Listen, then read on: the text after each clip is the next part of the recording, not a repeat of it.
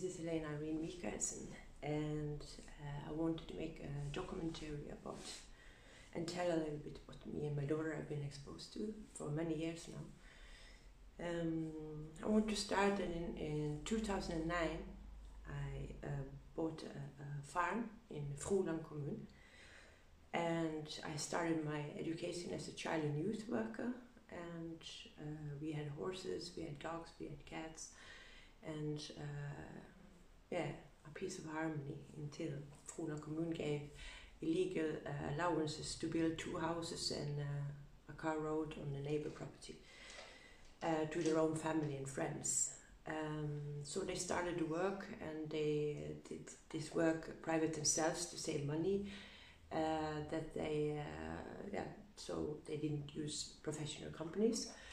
And in this way, our drinking water supply got ruined, our sewage system got ruined, and we ended up with polluted and poisoned water that we got sick from. And I asked help for Froland Commune since the allowances was illegal, but I met closed doors. I also asked in a normal way if the then neighbors and the people who have done this work that broke my things on my property wanted to fix it in a normal way, in peace, without court cases. They were not interested. And in 2011 I ended in severe problems in their life situation because of what they did, and I get my whole property got full of water because they had make a dam to dam up the water in on my property. So it was like a lake. So we got even more ruined. So we couldn't live there anymore. We couldn't shower. We couldn't drink the water. My animals could, of course, also not have this water. And I ended up to seek for a house so we would be able to shower and brush teeth, cook food, all these normal things what you have to do. And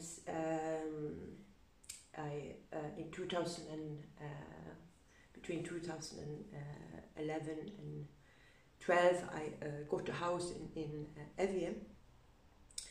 Then I set paying for 2 houses actually. I still paid the loan on my farm, and I paid rent for a house in Evje just to have water because of this corrupted building case, and that no one of the responsible ones wanted to make up for what they had done, so we had water back again and could live there. I won these cases because since they didn't want to fix it in normal ways, I had to take court cases, and I won this. And towards the end of 2012 and beginning 2013, we moved back to Froland Commune because then I thought, okay, now they will fix what they had broken. But that was not the case. Then they started to shoot with air guns towards my horses. They emptied the water buckets to my horses all the time. They were abusive to my animals, to my dogs. They were kicking my dogs. They were beating them with wooden sticks. And I asked help from police, and police don't help me. And I felt very helpless. They also did things to my daughter. They bully her, they freeze her out to play with the children there. They said to their own children they were not allowed to stand with my daughter on the bus waiting place, so she had to stand there waiting alone. So they did all kind of emotional emotional things towards my daughter, which never should have happened already then.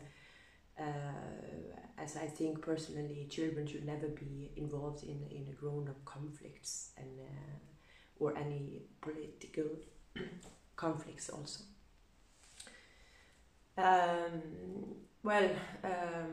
And this all they did to try, because I won 500,000 crowns that should cover also my lawyer costs since I won this case, and Instead of paying that, they decided to do really frightening things to me, my animals, and my daughter, to try scare me to agree with 100,000 out of 500,000. And in the end, when they had drive into my side of my car, broken my car window,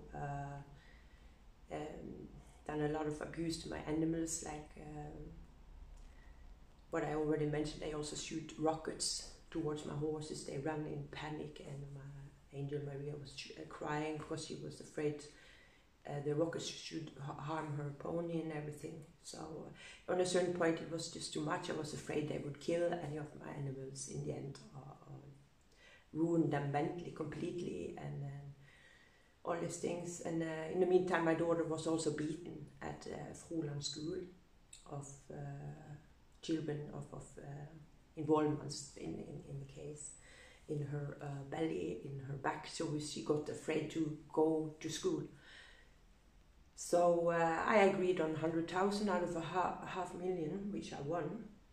And of course that couldn't cover to get a new well for water and fix everything they broken.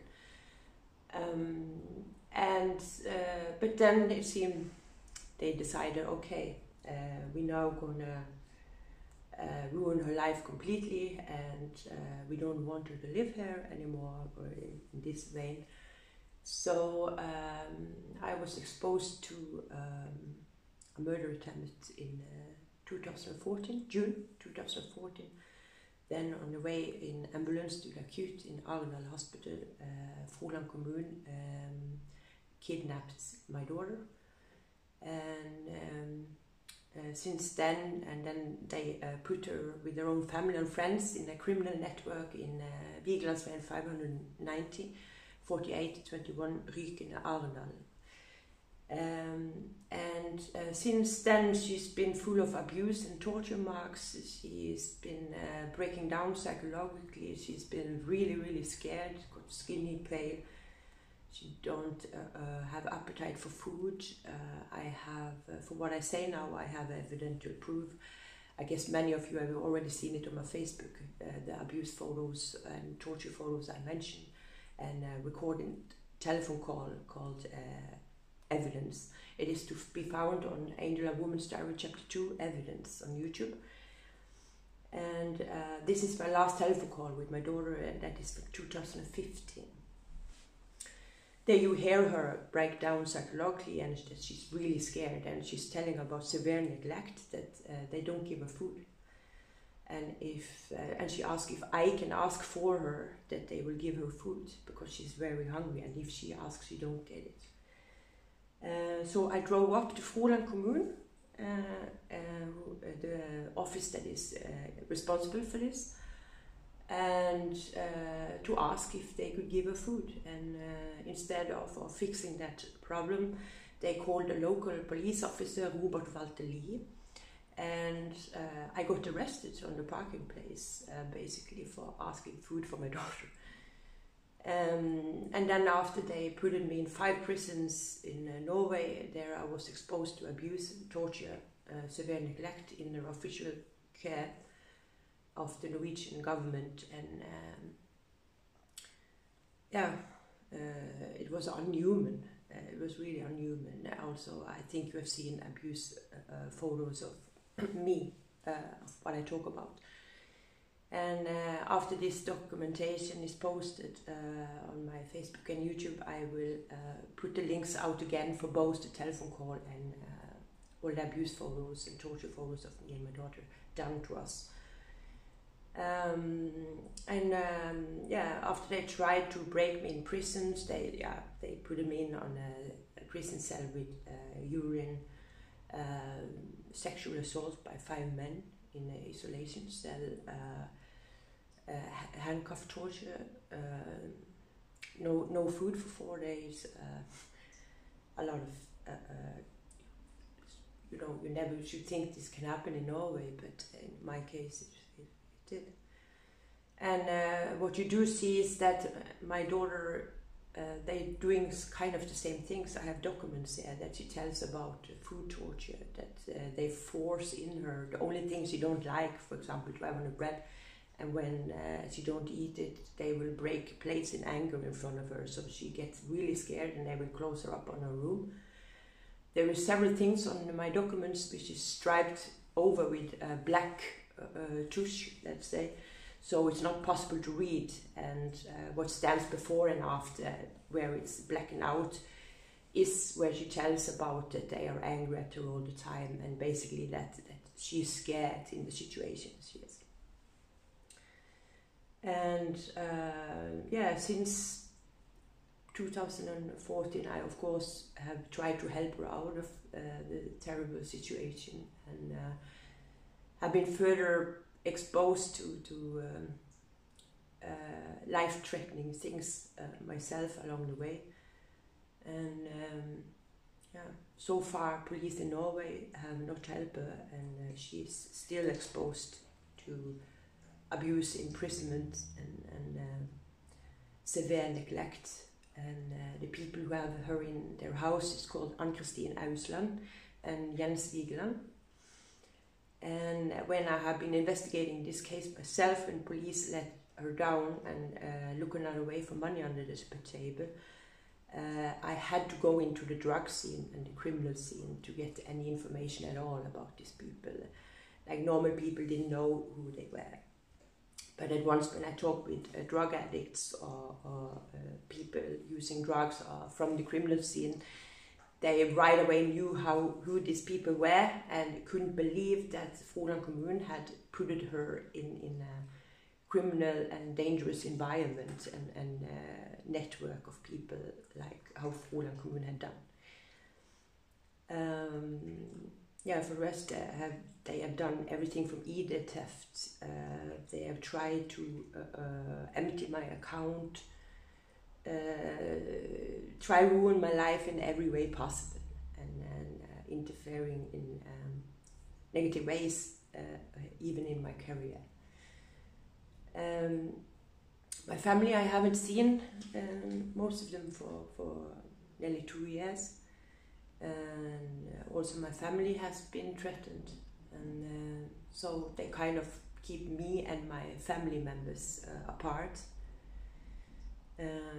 so we cannot have contact with each other. So that's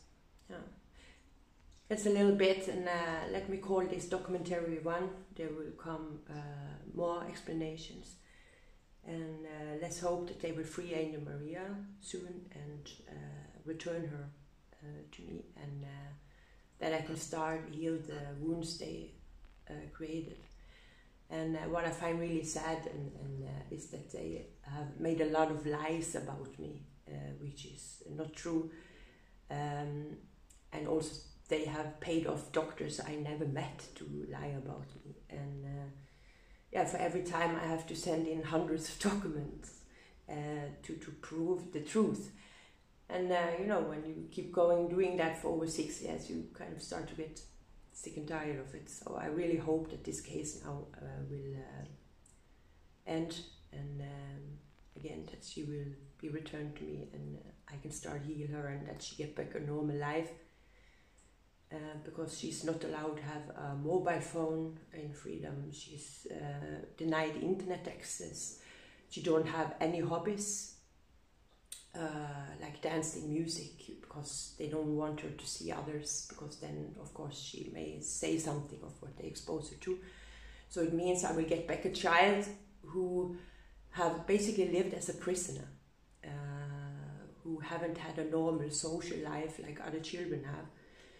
So yeah, it's a lot of work standing ahead of basically start socialization again, that she can trust people, especially men again, after what they've done to her. And because it is worth to mention that is several indications of what my daughter has said, and that she's been actually read between her legs, and I've been sending photos with her from she's 8 years old with lipstick and makeup, and she have said, why do I have to bath when all the men are looking at me, that she was forced to play a game where she got a lot hurted.